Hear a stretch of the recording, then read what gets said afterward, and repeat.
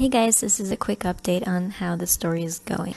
Um, the thing is, I really want a finished story before I really get into drawing. And believe me, my hands are itching to just get to paper and get drawing as soon as possible. But I want to produce something that I will be proud of once I look back at it. So I really am taking this extra time to polish the story. So what I did was I hired an editor, and it was great. It was fantastic. So I found her on Fiverr. I will link her below. She's fantastic. She's very great. So the way it went is it was kind of like a fill in the blanks type of thing. I basically wrote an outline outlining a whole bunch of scenes and sequences and kind of plot line of what I think what the story looks like so far, and said, this part and this part and this part, please just give me your ideas and please give me some input. What do you think happens here, or happens next, or happens between these scenes? And she gives some great ideas. So she definitely fixed a whole bunch of plot holes that I knew I had, but I was just stuck on. And all in all, it was a very good experience. But, and there's always a but, I know. The thing is, the style, or should I say the tone of the story, was not what I envisioned. And that in itself is actually a very helpful feedback and very, very good to know. Because what this means is that from the info that I gave her, that's what the story looks like. It basically, she completed it to be like an early teen fairy tale kind of, like How to Train Your Dragon type of feel-good Disney movie type of thing. And yeah, that was not what I was going for.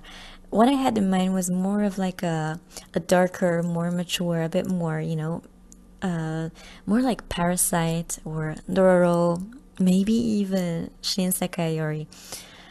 So kind of like a different, definitely a different tone to the story. So why I said this was helpful is that now I know that from the info that I gave her, from the kind of current stage of the plot line, if you read through it, that's the way it feels like. It feels like a happy story.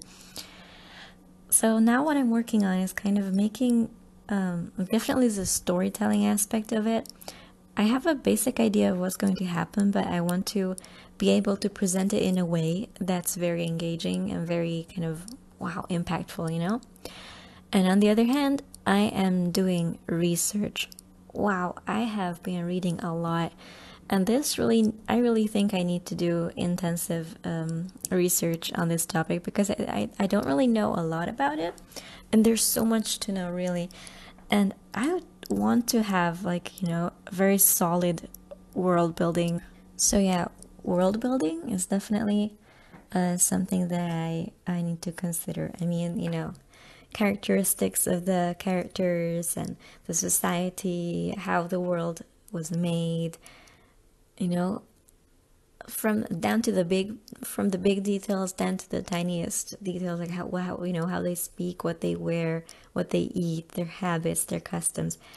I really want to put in those details that don't necessarily matter a lot, but I think they would elevate this story a lot. And make it into something that you would want to read again and again. So this is basically where I am, and man, it's an uphill battle. It's definitely a marathon. It's a long run. So I'm super happy though. So wish me luck.